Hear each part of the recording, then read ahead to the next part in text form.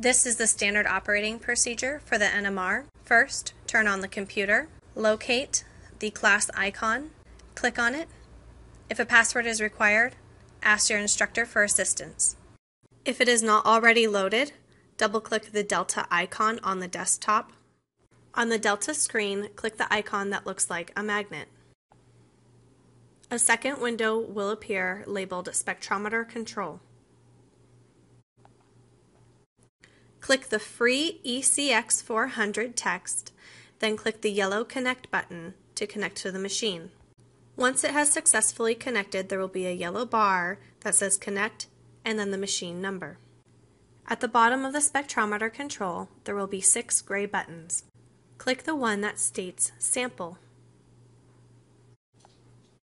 This will open up a new window. To eject a sample that is currently not being run in the NMR, in the sample window, locate the green arrow pointing down with an L in it. If this bar is green above it, this indicates that the sample is loaded. To eject it, click the red up arrow with the E in it. This will eject the sample that is in the currently selected tube and turn green when it is finished. Once your sample has been loaded, go back to the spectrometer control window and click Auto at the bottom. This will open up the automation window. From here, you can enter your file name, make sure it's something that you will be able to find later, any comments that you wanted printed, and use the green arrows to change the slot number to the one your sample is loaded in, or simply highlight the number and type it in. Select your solvent used for your sample, typically this will be the chloroform D, and select which methods you would like to run. Typically, you will only be running the proton and the carbon.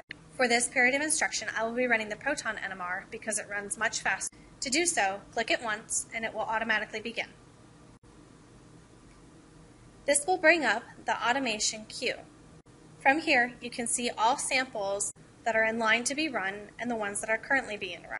The information in the automation queue will tell you what type of method is being run, on what slot, and then also the file name that it is saved as. The sample that is currently being run will be in green text. Although the proton NMR does run faster than the carbon, it will still take several minutes to complete. Due to this, I have sped up the video.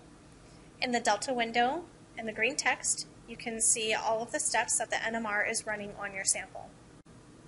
When it has completed, the file will be removed from the queue, and in the Delta window, you will see purple writing that tells you that the file was written to the C drive. This has automatically saved your sample, and it should have printed.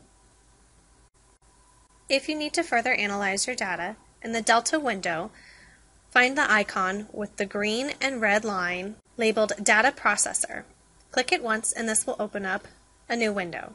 From here, locate the file under the name that you saved it, highlight it, and click the OK button.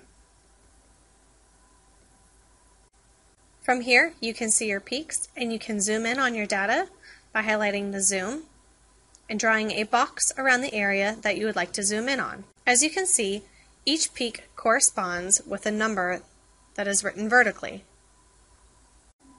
If you have peaks that do not have numbers assigned to them, click on the zoom icon and go down to peak. You should see a horizontal green bar. From here, locate the icon at the top that looks like a peak with a horizontal bar through it.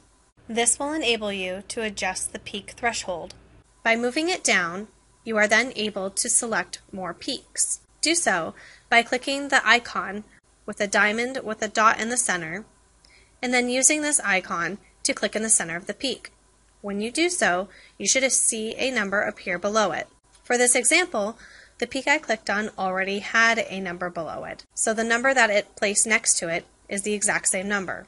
To zoom out, click on the peak icon and select Zoom. Hold the cursor in the blank area and hit the backspace button. To reprint your data, use the Zoom button to select the area that you wish to print. Locate the icon at the top that looks like a printer. Click it once. The printer should be automatically selected and click OK. This will print your peaks and the numbers associated with them. To change the integration to a ratio of 1, locate the icon at the top with the white circle with the blue S next to it. This will auto-peak pick and auto-integrate your spectrum. As you can see, the red numbers located on your spectrum change to a ratio compared to 1. This ends the standard operating procedure for the NMR.